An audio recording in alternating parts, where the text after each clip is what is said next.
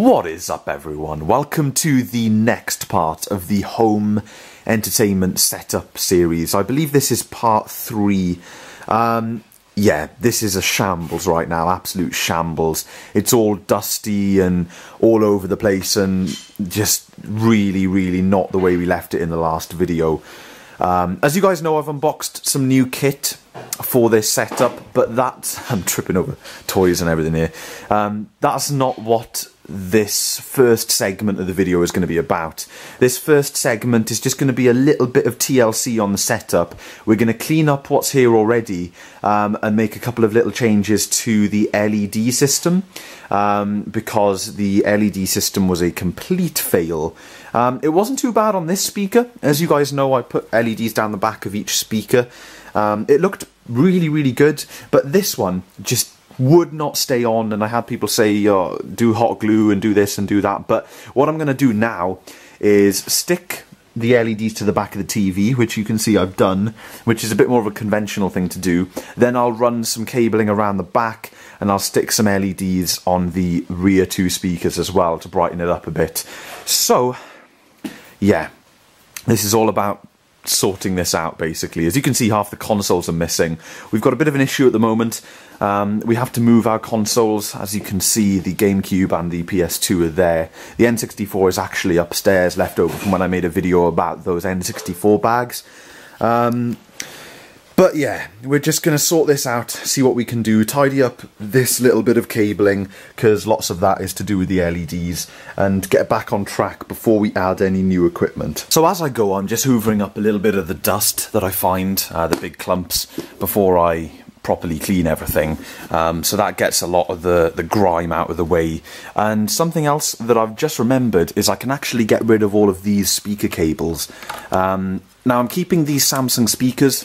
For those of you who haven't seen my unboxing, I bought an Onkyo receiver, but for now I'll be keeping the Samsung floor standing speakers and basically all of the Samsung speakers apart from the subwoofer. But what I will be doing is replacing the cabling, because not only are these really thin and nasty cables, but they have those weird plasticky connectors on the end, and if I want to try and sell all of the speakers with their cabling after I finally replace them, whenever that's going to be, it would be nice to include the real cables for proper integration if somebody has a system like that or whatever. So I've bought some more of this cabling. I'll show you guys in a little bit. I'll show you all the stuff that I've bought. I bought all of this stuff probably about 2 months ago now, maybe a month ago, and it's just taken me so long to get around to wiring it all in. But yeah, let's just continue sorting out this little bit for now. So I've got one cable out from the rat's nest, which is good, and I should be able to get the center channel one out as well if I give it a little bit of a yank, because I've untied them all. Maybe that's easier said than done. As you guys can see, pretty mental back here, but of course there's no real point tidying up any of this right now, because a lot of the input-output from the TV will move from the TV to the receiver. In fact, all of it will. The TV is only going to have an optical cable and one HDMI cable going to it. The rest will be going through the receiver, finally. A load of you guys will be so proud of me for finally doing that. But anyway, I'm just going to continue working on getting rid of some of this junk. So it's not perfect, but it's something. Obviously the connection for the other set will come out of this end. I should really invest in one of those little splitter boxes things, those little 4-way or whatever they are for these LED things. That would be quite good, but I think I can get away with doing it with all the equipment that I have already. Obviously you won't see any of this when the TV is pushed back against the wall, and I'm not bothering to tidy it up because, as I say, all of this input-output is going to change. So that's something. Apart from, I was thinking, apart from the GameCube will remain on SCART, and then it'll just pass its audio to the receiver through the Toslink cable, because there's no SCART in on the receiver, of course, and I can't afford component cables for it. So, yeah, a little bit more tidying up back here, and then we can push it back, I think. So that's the setup roughly pushed back against the wall, but what I'm going to do now is swap the sub for the new sub, because it's a bit bigger, so that I can see how far we can push it over this way to get it as central to the sofa as possible. You know, it's really cool having all this equipment on the setup. It's good fun. And I get a lot of people asking me, oh Tom, you know, when do you ever get the time to use all this stuff? And it's not about using it all extremely regularly or anything like that. It's just like, you've got it, and if you fancy it, you can use it. And obviously the TV is used for everything. We're heavily using this sound system at the moment, and you know, I've got my tapes and things. But the only bad thing about it, well, not the only bad thing, but one of the most annoying things is the fact that you have to deal with the cable mess. Every time you want to change something, the cable mess is crazy. But I've just battled my way through swapping over those two plugs, which is good. So I can now push this rack back in out of the way, and that'll be, yeah, I can then put the sub in and see where we stand. It's no big deal because this setup stays pretty much the same, especially once I make the changes I'm going to make in this video. The setup will be staying pretty much identical, but yeah, it's a little bit frustrating. Well, a little bit of a change. Yeah, look at the size of that sub, folks. Blinking heck. It's really difficult to find a small active sub. Anyway, if I put it over there, where the old sub was, it completely and utterly 150 million% blocked the use of the gas meter, which is extremely inconveniently placed there. So I have now shifted this entire setup just a shade that way, which is actually a little better for centralization. And I've put the sub there, which at the moment kind of looks as if it's sticking out like a sore thumb. And God knows how it's going to sound there. Although saying that, it's a really powerful sub for this room anyway, so if it's a bit lacking there, I just crank it a bit more. But yeah, generally, folks, I'm pretty pleased with that. Pretty pleased indeed. So I've reached a stage now where I've cleaned all behind. I haven't cleaned the TV and things yet. That's my next step now. And then tidy up all of the mess that I've made here. And I am then ready to, one day in the future, install the new receiver, Blu-ray player, and all that kind of thing. The other cool thing is as well, even though I don't like putting stuff on top of subs for obvious reasons, it does give another surface if we need one.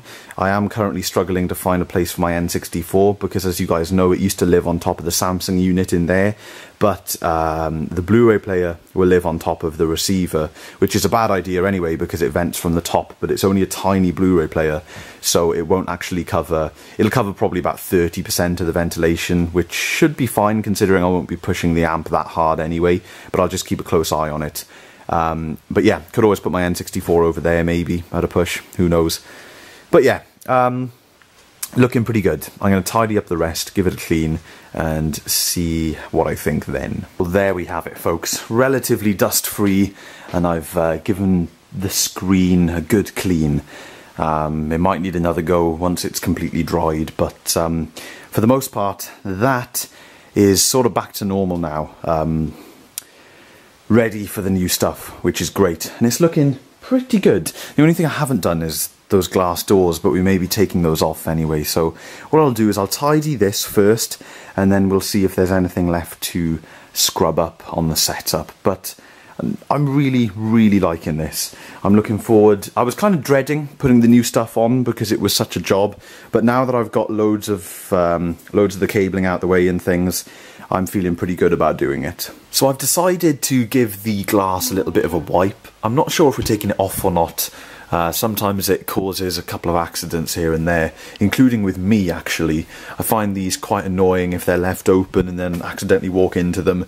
But yeah, I couldn't find the glass cleaner, so I've given them a wipe with normal cleaner, and they haven't come out that great. So as soon as I can find where the heck the glass cleaner has gone, I'll give it a proper clean. But what I've done is carried down my new receiver. I'll insert the model number on the screen right now. I think it's the Onkyo TX-NR709 something blah blah blah. But yeah, this is a beast. If you haven't seen my unboxing video, go and check it out. I'm basically going to put it in and try it out for size, and also try it out with Eli to see what the heck he makes of it. Because yeah, it's an expensive bit of kit, and it would be great if we could keep the glass doors on here to give it a little bit of protection. This is a beast, guys, a real beast. Check that out. There is no way I'm going to restrict the airflow to that thing by putting the Blu-ray player on top of it. So it's actually the same day and I've got some time to myself at home. So I thought what I would do is start wiring up, at least make a start, because I don't have to do it all at the same time and then it'll be a smaller job. So basically I'll take you through what we have here in this pile. Firstly, we have the calibration mic for the sound system. Probably won't need that today. I'm not going to get the rears done, I know that much. Next up we have the remote for the Blu-ray player and the receiver. We have got, I believe, 50 meters. That's right, 50 meters of nice speaker cable. I've got some banana plugs.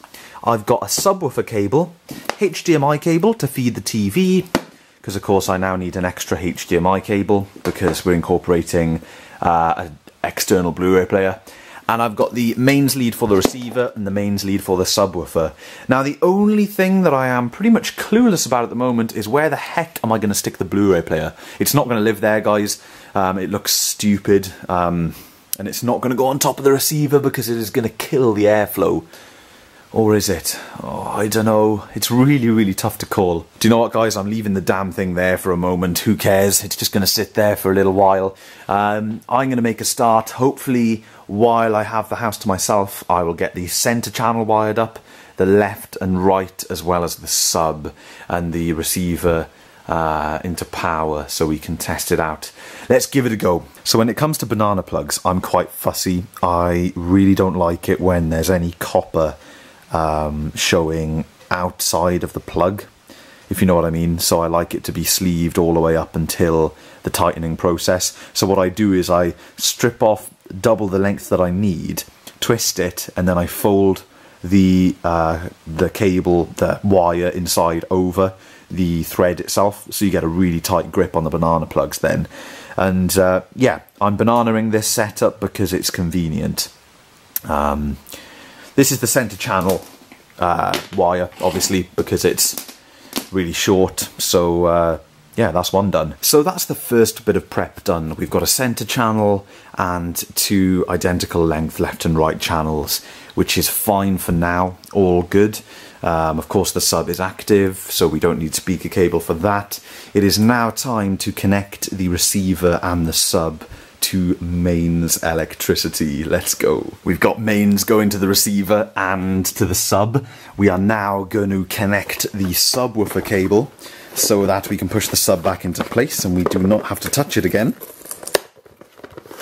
This is just an ordinary sub cable. Can't remember how much length I got. I think I got a decent length because I didn't know exactly where the sub was going to be on the setup.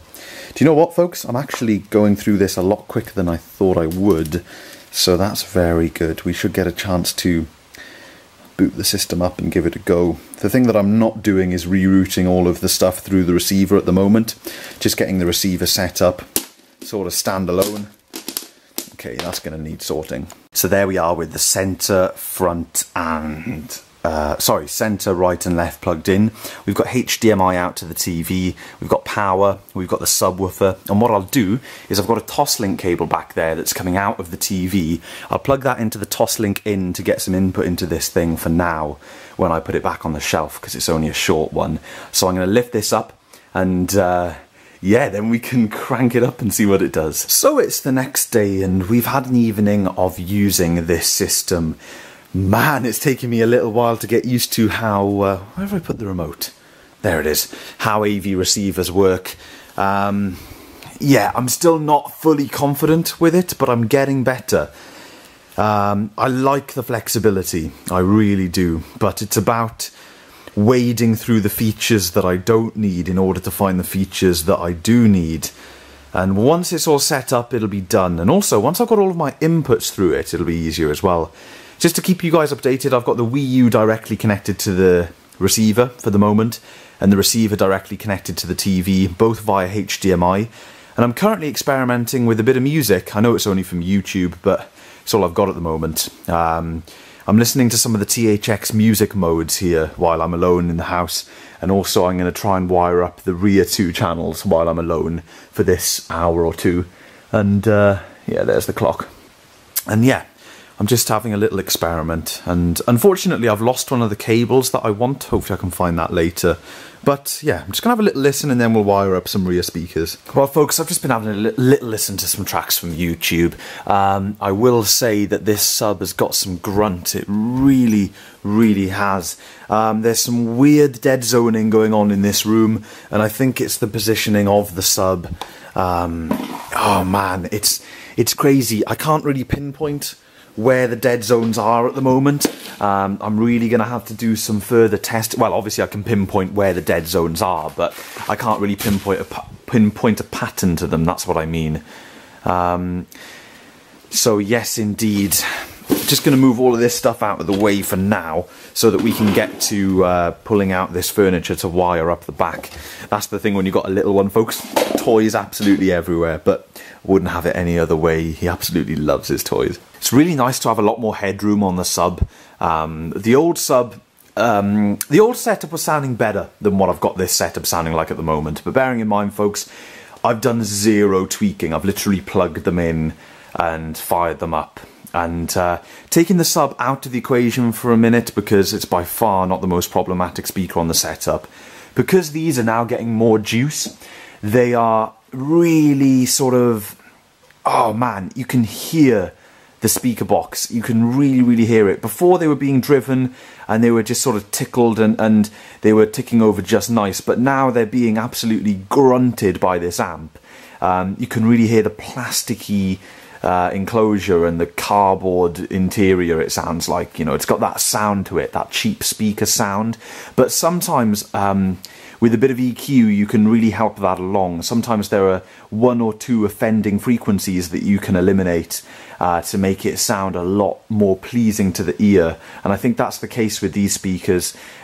Centre not so much, because, you know, dialogue sounds pretty good. For the size of the speaker, it sounds pretty good.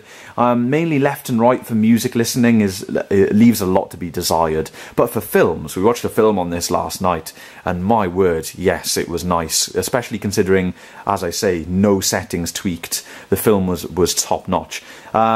But let's pull it out and see what we've got going. So I've got my basic connections connected, apart from that Toslink cable. Because it's so short, I have to plug that in when I put the receiver back in. That's just to get audio from the TV. So we have now got composite video and stereo audio coming from that heap there, which will be going into that SCART splitter. Reason I'm keeping that SCART splitter is because it's no bother at all, and that is all hardwired in now. So the two SCART connectors will patch into there, composite out into the receiver, and that'll be all good. Reason I'm using composite, as you can see, there is S-Video available, but I'm using standard VHS and standard Betamax, so there is no benefit of going S-Video. So nice, thick, high-quality composite cable going over will be fine. We've got component there for the PS2. We've got Wii U, Xbox 360, Blu-ray player, output to the TV, and then speaker connections. Yeah, that's pretty much it for the moment. Obviously the N64s are to go in, but that'll come later. What I'm going to do now is power this up while it's outside the rack and check that I can patch everything in properly. Well guys, just trying to troubleshoot my Sony Blu-ray player for a second. It's outputting something weird, and if I connect it via composite, it's like, oh, you're using a HDMI output, you can't use this composite output. And it's like, I've disconnected the HDMI, you bloody idiot. The more complex AV setups get, the more difficult it is to configure, and I'm not even halfway there yet. And I've just had a phone call from Jess. She's on her way home, so I've got to put all this back tidy, because Eli's going to be running around. So yeah, it looks like I managed to squeeze about 6 or 7 minutes in today. I've got not much further. At least I've connected the Xbox to this, so that's something. Yeah, I'm going to get all this back tidy and hopefully find a time in which it's convenient to have a look at it again. Well guys, it is about a month later, maybe 6 weeks. I'm so sorry for the delay. The main reason behind the delay is the fact that the next job on the list is running cabling around the back for the LEDs on the back speakers, as well as signal to the back speakers themselves. So that's what I'm going to do today. Eli's in bed. He hasn't slept yet. He'll probably sleep for about an hour. So I've got about an hour to do this. Jess has just gone swimming. So I've finally, for the first time in weeks, been at home while I've had the opportunity to do this, basically. So, just a quick sort of recap, or not a recap, I've just had to recap myself by watching the video that you guys have just seen, or the part of the video that you guys have just seen. We've been using this system for ages now, of course, without rear speakers, so I haven't calibrated it or anything. I haven't fiddled with anything in terms of settings, and it's been performing surprisingly well, considering. There are a few things that really annoy me about this setup compared to my old setup. Firstly, I think the subwoofer is fantastic, but something that really gets on my nerves is the fact that if you're watching any kind of content that doesn't have continual bass, something that's just got the odd bit of low end here and there, the sub kind of wakes up. I'm not talking about standby mode, that's a different thing altogether, it's on standby at the moment, but the sub sort of wakes up and it makes a load of noise, like audible noise, sort of maybe 1.5 to 2 seconds after you've had a big bit of low end. So to combat that, I've turned the subwoofer itself down and turned the output of the sub up on the amplifier, and that's kind of combated it a bit. The other thing that annoys me about the sub is the fact that I do like the standby mode when it goes into standby after a certain amount of time when you're not using it. However, if you're watching content that is not very bass heavy and there's a long scene without any bass, the sub will go to sleep completely, even though it may have been outputting something. So I get annoyed at the fact that the sub sleeps even if it's outputting a tiny bit of bass, because as soon as the sub goes to sleep, the whole system sounds like junk, because there is no low end in these Samsung speakers whatsoever. And that brings me on to my next point. Obviously, when it was the home theater in the box system, it was kind of tailor-made to be one thing, so it sounded great for what it was. Whereas now, I'm sort of bodging together a setup, and there is a void in the lower mid-range, or the low end that is too sort of up the spectrum for the subwoofer, but too below the spectrum for the speakers. So there's a bit of a void in low end there, which is annoying because I know these speakers aren't capable of producing the frequencies that I want to hear. So I will soon enough, when I get a bit more money in, I'll be investing in upgrading the speakers, starting with the center channel, followed by the front, left, right, and then finally followed by the surrounds. But a new center channel, I've got my eye on a center channel that I want, and I'll be purchasing that very soon, I think. But that's me pointing out downsides, sort of, you know, trying to think of downsides. Other than that, this system is killer. I'm really happy. The receiver is a beast. I love having all of my inputs going through it. It makes life so much easier, not faffing with inputs on the TV. It's just working out so well, and I can't wait to get surround connected. So what I'm going to do, I've basically got all the stuff down here that I need. I've got the cabling for the LED system so that we can get LEDs on the rear speakers, as well as the banana plugs and some speaker cable. Hopefully I've got enough of this left, because I've been borrowing some length of this for some other projects, as you may have seen on the channel. But yeah, I'm really hoping that I can get this part of the video done today. I would love that. So first things first, I've got to get all of this stuff out of the way so that I can take a look at my loom of wiring going back there and wire up these back speakers. So guys, here's the main sort of cable snake going back at the moment. It's basically 2 speaker wires going back to those wooden speakers and the 2 Samsung ones. So the Samsung ones are the ones we're going to be taking out, and we're going to be adding 2 fresh ones for the rear speakers, as well as the power to the LEDs. I've just given this lot a quick hoover under here and in that corner over there, just a really quick hoover, and taken all the junk out that was crammed down in that corner down there. Unbelievable. And underneath this thing. So, oh man, just that, yeah, that's already kind of like taken it all out of me, but hopefully I'll get inspired to continue as I start wiring things up. So I guess it's just a case of guessing some lengths for some rear speakers, and I'm glad I used Velcro now so that I can take all this off and then put it back without wasting cable ties. But yeah, just plodding along with this. There we are, guys. Old wiring is out. That is done. We're still making progress, guys. I'm just fitting the LED strips onto the back of the rear speakers, something that I've wanted to do since we moved in, since part 1 of the video, so I'm glad I'm getting that done now. So yeah, this one's on and it's cable tied on, it's not going anywhere. And also the cable is run, as you guys can see, back there, so that'll become part of the loom, and there's plenty of excess, so length won't be a problem. And I've got another cable to run to this one. It's a shorter one to go behind the sofa, so it's actually working out quite well. Awesome. LEDs done. That's one big thing out of the way. Next up, we've got speaker cable. That little guy there is the surround left connection.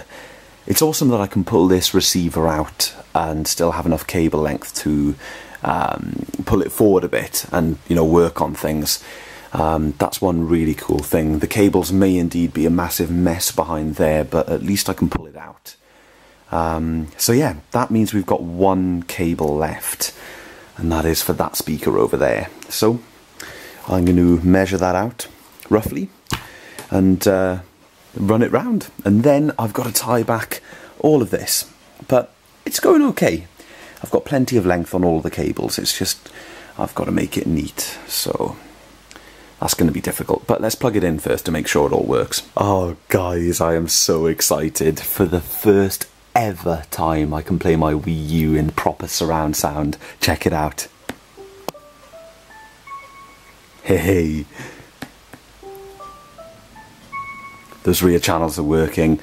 Absolutely brilliant. Sorted. Right, I'm going to do a bit of a tidy up. This is all sorted. I'm very happy. So guys, that is it for this part of the video.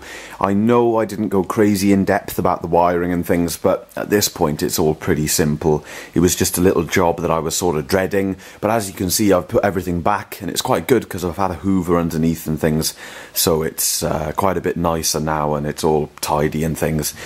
So this is it for this part, and I'd still have more to show you guys. So now that everything is installed, or most things are installed, now that I've got the rear channel speakers plugged in, we can begin to calibrate and test the system and to fiddle around with it and do some demos and things like that. So the next video will be primarily fiddling about with receiver settings and chatting about audio, in-depth talk about the sound, and we'll try out a load of different sources and get all the settings absolutely sorted. So it may be a little bit of a boring part for some people, but in that part we'll also reconnect all of the equipment that is not on the setup right now. Missing from the setup are my N64 and GameCube, as well as Jess's PS2, and the Japanese N64 isn't hooked up. So this system is all well and good for the new console stuff and the Blu-ray player and everything like that, but as for the old retro systems, it's not currently set up properly. And also, I don't have a dedicated feed going to my secondary surround system, because I was using the phono output of the TV. All of my sources would get sent to that rack as well, so I could use that for VHS and N64 because it sounds a lot more authentic. But I'm going to have to see if I can route the left and right phono output of the amp. I'm going to have to see if I can route all the signal through. I'm not really sure about that. I'm going to have a little look at the manual and things. I haven't really played around too in depth. And also the setup needs a really good clean. It needs a good dusting and stuff. So that's something that I'll do between now and the next video. The next video will probably be in the new year. I can't see me fiddling with all of the calibration and things this side of Christmas. It'll almost definitely be something for next year. So for now, this is it for the entertainment setup series. I believe this is part 3. I'll probably see you guys in part 4, and then there will also be a future part where we bring the projector into the setup, because of course one of the main benefits to adding this receiver is the fact that I now have 2 HDMI outputs for all of my gear, and I can use the projector with every single type of video content that we watch apart from TV, because obviously we've got the Freeview built into the TV, but that's no big deal anyway. So projector up there and a nice screen coming down in front of the TV will be awesome. But that's something way in the future, definitely next year at some point. But yeah, rambling aside, folks, I hope you've all enjoyed this portion of the living room home entertainment setup. We have gone from an all-in-one kit to a lovely dedicated receiver, and over the next few months we'll see some speaker upgrades and things like that. So hope you've enjoyed, and as always I will see you all in the next video.